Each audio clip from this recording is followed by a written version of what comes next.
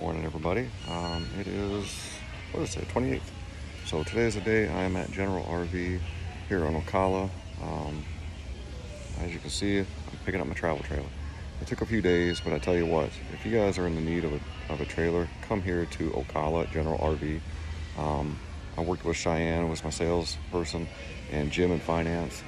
They pushed for this. There were so many hurdles I had to jump through to get this done, not on their end, but they could have just said, oh, you got denied, and kind of let it go at that. But they pushed, and got it approved, took care of everything. It's gonna be a great travel trailer. I'll do a video on it fully, but completely impressed. So again, anybody needs a travel trailer or something like that, come to General RV in Ocala, ask for Cheyenne. Jim will work with you in finance and give me an excellent deal, probably better than I should be getting, but they definitely took care of me. So more to follow, and stay tuned for the video. All right, I am done. I'm heading out. They got the backup camera installed. Look at my new home for the next 4 years. I will do a video, but this is official because this is my truck and it is hooked up to my truck. So stay tuned for the video. I'll do a thorough walkthrough and go a little bit more over it. All right. So of course you have your entryway. I bought this little hook thing, and I'm sure there's a few other shelves here and there that I will purchase along the way. A lot of your awning controls are right here, and you get in the slide for the dining area, porch light, interior light. I like these cabinets are right here. They got their own separate kind of LED lighting, which is pretty handy. So that's pretty neat. Of course, you got your couch right here. It does fold out into a bed. And you got storage down below, and actually down behind one of those is a safe that comes pre-installed in here, which is pretty nice to have for any extra valuables. Although I have one in the truck, it's never a bad thing to have more than one. So the only thing I'm kind of iffy about is the way that Forest River did these. I mean, I know they're kind of cut down on weight, but I don't know why you put a drink there, but luckily there's these little side tables on each side, plugs underneath, and little storage cubbies as well. So plenty of lighting. That's one thing I do love about this thing, is there are windows pretty much everywhere in here. And as well as every light, even the main ones, you can turn on and off individually. So you can customize maybe how you want your lighting, so which is pretty neat. So that's pretty awesome. So this is the one slide. The dining room also, of course, folds down into a bed as well. Storage underneath each one of these. It's just my lawn chair that's temporarily here. So just the one slide. Of course, you just heard the AC kick on, which is better. Although I do love this icy breeze, and it worked great in the tent for when I needed it just a couple times because it wasn't really hot yet. But to have AC, I'm not gonna lie, it does make things a lot more comfortable. So it did come with a TV, which runs off the 12-volt system, which I'll show you on the outside as well. This does have a 100-watt solar panel on the roof that charges directly to the battery, and the battery runs the TV, which is nice, and the refrigerator runs off the battery. So a lot of times what I've heard is if you turn refrigerators on and off when you're RVing or camping for a week here, a week there, it does shorten the life of the refrigerator. But I can leave this thing on 24/7 when I'm driving on the road, camping. I never have to turn it off and let things thaw and recool. So, you know, it has the freezer, and it's pretty good size. So I can't complain. Better than my Dometic cooler refrigerator that I have, which will now permanently go in the truck. So if I'm traveling, I can keep things cold in there and hook it up to the solar system in the back of there, and always have that as well. So got a little spice rack storage here. Plenty of under storage cabinetry. Got all my Tupperware, pots, pans, my Instapot. So plenty of storage there. Met my dad last weekend. He brought up my coffee pot and a few other things once I figured out I was actually getting the trailer. So it does have a round sink, a little bit unique. Most are square or double, but it is pretty deep. So I don't mind it. I mean, it works for me. And somebody mentioned on a YouTube video, hey, you can put a crock pot in there. Oh, that's true. You could put a crock pot in there. So, and also with these trailers, it doesn't have outdoor speakers or anything like that, but they do give you a JBL Bluetooth speaker. And I've been jamming to this thing all day, so it's actually pretty loud, pretty good bass, so can't complain there. So 3-burner stove, just like any other one, lift it up. So, and this even has little LED lighting for the things. It does have a vent, which is nice, but that means the microwave / convection oven is down here. Oh, there it is. If I push the right thing.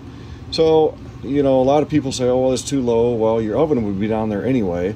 You would have to reach down to get it. So, you know, it makes no difference to me. I probably won't use it a ton to begin with. I mean, it'll be cooking up here, but at least I have it. It is dual purpose, convection and microwave, so that is pretty handy to have. So, down here you do have all your fuses are pretty handy, pretty conveniently located. And what I do like about this, it does have a road vac HVAC system in here. Now I didn't buy the hoses for it because I have a dry wet vac that I brought with me to begin with. But this has a kick plate. You just sweep this stuff. I mean, come on. You can't beat that. You just sweep it in the hole and it's good to go. So I do like that feature. So then you got your bathroom. Not too bad size-wise. Plenty of storage, cabinet, medicine cabinet and stuff. So, and you got your full shower. Full shower. Pretty good size. I'm standing up in here and I've got probably a good half a foot or more of space. So plenty of space for me, plenty of room. What I also like about this too, it has a recycling system. So when you turn your water on, instead of wasting that water, it comes out and just drains out in your gray tank or whatever until it gets warm. If you flip this up, it will lock the water, recycle water within the heater system. And this blue thing will start to turn gray when the water is hot. You flip it down and you have your hot water and you haven't wasted maybe half a gallon, whatever it takes to warm up, whether you're using propane or heater. So that's a nice kind of handy feature too, just to kind of save on some extra water, maybe if you're boondocking or out in the middle of nowhere. And also in the bathroom are most all your controls, your water tank levels, fresh, it tells you gray, black, fresh water, your battery level, water heater, water pump. And what I also like about this too, on the underside of this IBEX is completely sealed unit. It's kind of like a big skid plate or rock guard or whatever you want. It's completely sealed. Nothing hangs down, and all the tanks, the gray, black, and fresh, all have heaters within them. So if you're in colder climate, you leave those on, and these also run off the 12-volt system. So if you're driving down the road in a snowstorm, I don't know why you would be, but if you are, you can leave these on. They run off the battery. Battery's always being charged by the sun. So that's a kind of handy feature to have too, especially it means I can probably stay in the northern states maybe an extra month and a half when it does get cooler. I mean, maybe not to freezing temperatures, but hey, you never know.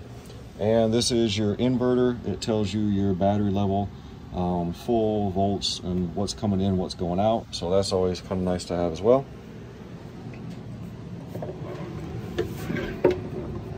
You do have actually pretty good sized pantry. So I've fit all sorts of crap up in here. So the one thing this does not have in the kitchen is a pull-out drawer for like your silverware. However, I had this 3-drawer thing already when I was camping, so it works just the same. Works fine for me. Plenty of room for all my rice and beans and oatmeal and whatever else I need to throw in here. So I've already bought some little gadgets to stick around, a little Papa bag thing. So right there, then you come in the bedroom, which also has not just a curtain, an actual pocket door, which is nice to have a solid door instead of just a curtain for a little bit more privacy going around. It does have a full-size queen bed, which is pretty awesome. Again, plenty of storage. It is also lighted as well.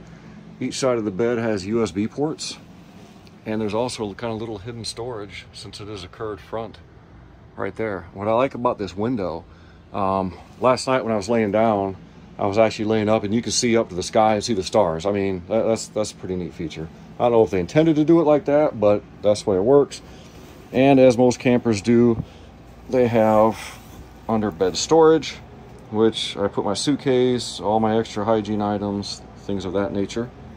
So I did add an extra hydraulic. This one wasn't quite holding it up with the extra weight, so I just added a second one to it, and it's good to go. Enough outlets, enough plugs everywhere. So it's a 27-foot overall trailer. I think it'll more than work for just myself.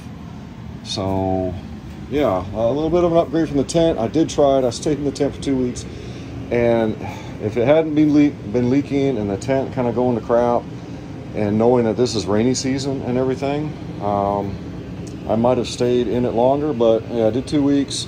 I tried it out. This is going to be a lot more comfortable. I think I'll be able to travel in the northern states an extra month and a half than I would have in the tent, maybe even 2 months, because of the way it's set up. So that's also nice to have.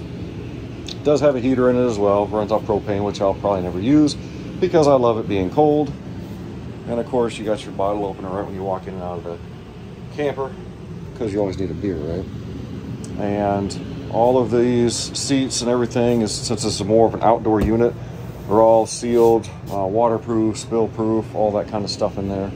So yeah, this will definitely work. Again, when it gets a little bit cooler, I'll do a quick run around on the outside and we'll wrap it up and I'll get this posted. Alrighty, so in the front, pretty standard for most campers nowadays, electric tongue jack, which is nice to have. A little light at nighttime, self-leveler, and it does have the ability to hand crank underneath here if this thing ever does stop working. Pretty nice to have. Standard equipment. I do have the full sway bar weight distribution hitch that was installed with this as well, so which is nice. It has two 20-pound propane tanks. You can run off of one, switch it over, or run off the other, or run both, either way. You got your power cord, go to your vehicle, 12-volt battery, which I'll most likely be switching out for, because this is a kind of have to fill it as it goes with distilled water, which I don't like, but hey, it was free. It came with the camper. I might put one of my AGM 105 amp hour batteries back here and switch it out, just so it's better and a little bit more maintenance free. I'll probably eventually switch to 2 of them so I could actually run things off of here longer, because the 1000-watt inverter does run all the outlets when you turn it on, as well as the refrigerator is full-time 12 volt as well. So it gives a little bit longer longevity with 2 batteries in here. And of course, you have your battery main shut-off switch if you ever need to, and break bar as far as that goes. Main window, self-installed little levelers, which are handy to have. I actually got it right this time. They're pretty level. You get your pass-through storage, little magnet holders, which is nice on both sides. So all of my extra crap fits in here. Nothing too heavy, because it does add to your hitch or your hitch weight. So you don't want to overload that too much, but it's all pretty much light stuff in here, so nothing major. All the hoses and everything goes in here. Your direct water connection, which is nice. This will run directly to all of your sinks, your shower, toilet, everything, without having to fill your freshwater tank and utilize that with a pump or anything. So that's nice to have. And you got your freshwater connection hose if you need to fill your freshwater tank, which is 40 gallons. Nice to have. Got your galley tanks down there. Obviously your sewage septic system. It's nice to have these clear hoses, adapters, so when you are flushing them, you can actually see that the water is clear, because that's what you're looking for when you do flush these out. And it does have a nice black tank flush. I have a separate hose for this. You put the water hose in there, and it has a self-cleaning little rotary brush in there. It cleans all the sensors and the tank a little bit more thoroughly than just using gravity and the main water to flush it. So that's very nice to have as far as that. It does have 15-inch tires, off-road, knobby. No, they're not drive tires, but it does give this thing a lot better ride height, which is nice. And since we're underneath here, the underside is completely sealed. Nothing hanging, nothing to really catch other than your main sewage pipe and your couple of drains. There's your septic tank drains. Black is for black, gray is for gray. Yeah, make sure those are pushed in. So it does give it a better ride height. It's completely sealed, like I said before. All the tanks are heated, which is nice for colder weather, so it's nice to have. And of course, you got your slide. And I bought the little sewage thing, help gravity feed it. Your main power cords, 30 amp trailer, plugs in, cable satellite. They do have cable here, so I'm trying to hook it up and check that out.